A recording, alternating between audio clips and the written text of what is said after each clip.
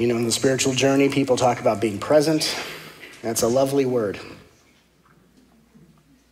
But at this point, it kind of becomes a very overstated buzzword. We have to deconstruct or unpack it. There's what I think is an even more poignant word, that is the activity of presence. Not, are you present or not? Because often if you're asking yourself that question, you're in your head and you're not in the present moment. So what's the activity of presence? It's one delicious, clarifying word. It's called interest. Interest. If you're in a relationship, and the relationship, like I said, is family, friends, or beloveds, neighbors, coworkers, whatever, you decide where the light needs to go. But the question is, how present are you with your relationships? Here's the question. How interested are you in the experiences of those people? Are you only interested in the subject matters that personally interest you? Or whether they're interested in something that doesn't quite jive with you, are you interested in watching someone you love express what they're passionate about? How interested are you in being a part of another person's passion? How delicious of a question is that? How interested are you in being a part of another person's passion?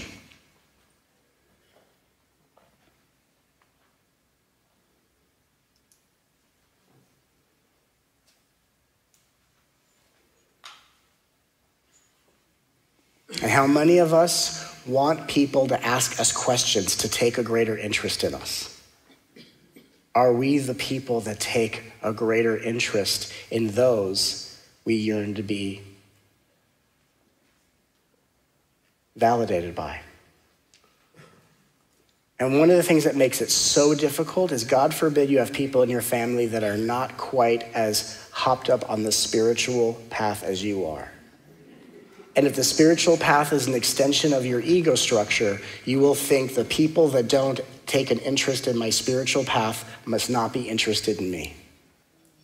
The people that are not interested in your spiritual path have the potential to be interested in your personal life. And if your spiritual path is a replacement for your personal life, that imbalance will make you think someone doesn't care about you. So I say, have spiritual aspirations, have personal interests, to give everyone an equal opportunity to share in your passion. On a personal level, I enjoy cooking. I watch the Food Network. I love music, documentaries, professional wrestling, and UFC. And someone who may not give a crap about my spiritual path and my offerings to this planet can talk to me about so many other things. And I am someone who naturally is interested in whatever people are passionate about. And if it's something I know the least about, the more interested I become.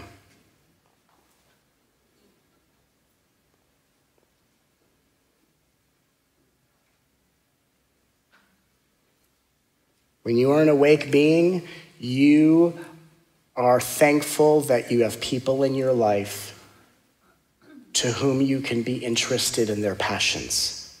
They are the ocean, and you are the observer, and you are thankful that you have the opportunity to ride waves of passion in their world of interest.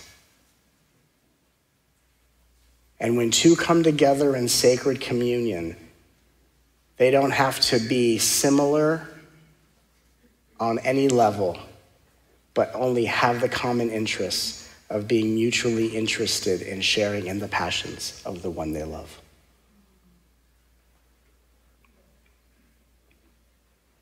And so many times, I remember I had a dialogue once, and I was talking with a woman who was married to a man who didn't have a spiritual aspiration bone in his body.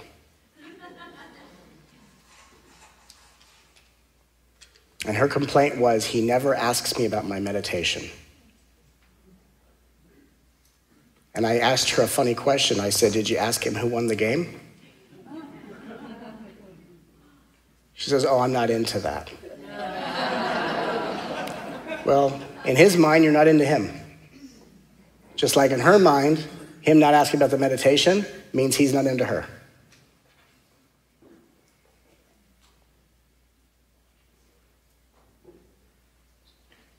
If you're an awake being, you don't let the fact that you may not give a shit about a subject matter to keep you from being interested in someone's passion. You don't care about organized sports? Besides the point. Someone you love is. Honey, who won? What was your favorite play? What was the best moment of the game?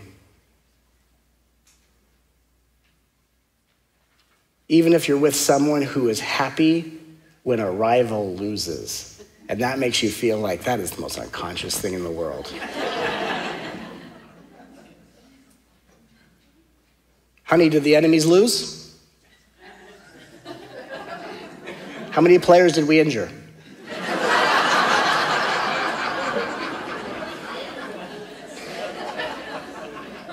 But honey, did we injure them to the degree where they're unable to even work in the NFL ever again?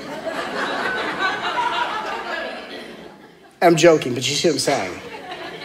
You actually step into someone else's world and say, I'd like to be a part of your passion. You don't have to be passionate about what they're passionate about. You just have to say, I want to be a part of your passion. Because one of the tenets of consciousness is answering the question, how openly do you give to those you love? Now, if you are firing on all cylinders, the question becomes, how openly do you give, period? But the problem with that question is that most of us who are spiritually waking up, but still have a lot of emotional density, work too hard to be all things to all people. So I don't want you right now on day 2 to look any further than the people that matter most to you. Master this with people who matter most, and then we'll broaden it over time. Does that make sense? Right? A lot of us go, I'm going to be unconditionally loving to every single human being in existence. Well, let's just pump the brakes on that a little bit.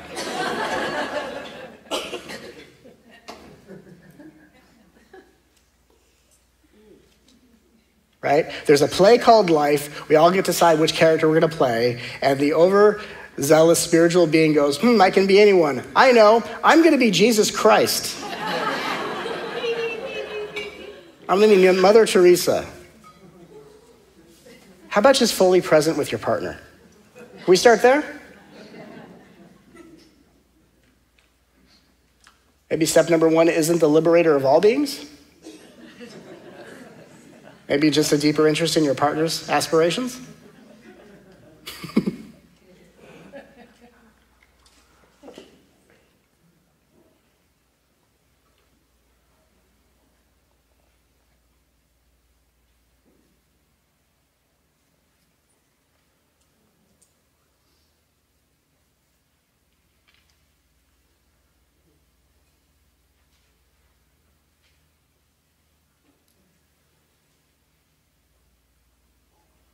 Now, I don't mean to put her on the spot, but you know one of the things I love about my wife?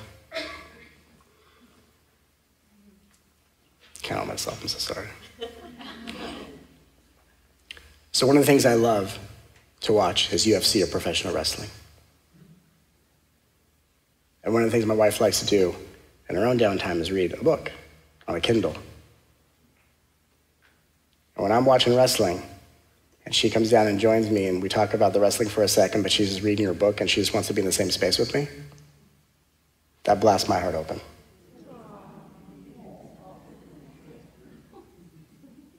It means the world to me. That, for me, is a moment of intimacy. That we get to enjoy ourselves together.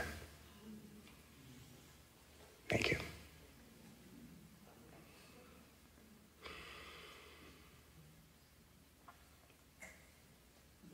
How openly do you give to those you love? And that doesn't mean that you don't have the right to have your own personal downtime. You should.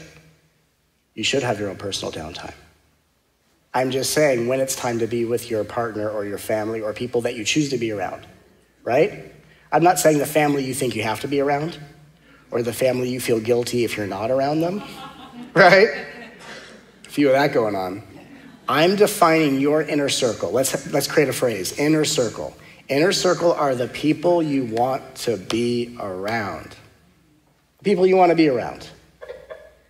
I'm not saying have no downtime and always be in their field. I'm not saying that. I'm saying when it's time to be around the people you want to be around, how openly do you give? And what are we giving? The gift of interest. That's what presence is, interest. What is a short attention span? I don't know how to be interested for long periods of time. Most people in the world don't know how to be interested in others for longer periods of time, and they go back to their own self-interest. They step out for a second, oh my God, nothing you're saying is feeding me, bye-bye. You ever had a conversation, someone asks you a question, and you start to talk, and they go, oh my God, that reminds me of something else, back to you. Back to you, that's so cool. A short attention span means I have been trained to be more interested in my own self-interest and don't know how to be equally interested in others. Presence is when we are equally interested in ourselves as we are in others. That's balance.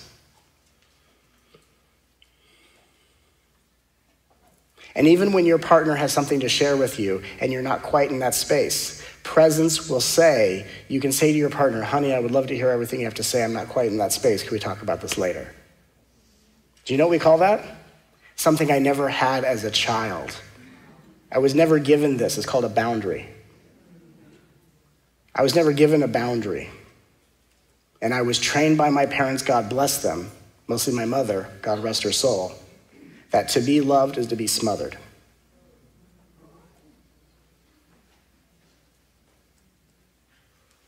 I was never given boundaries.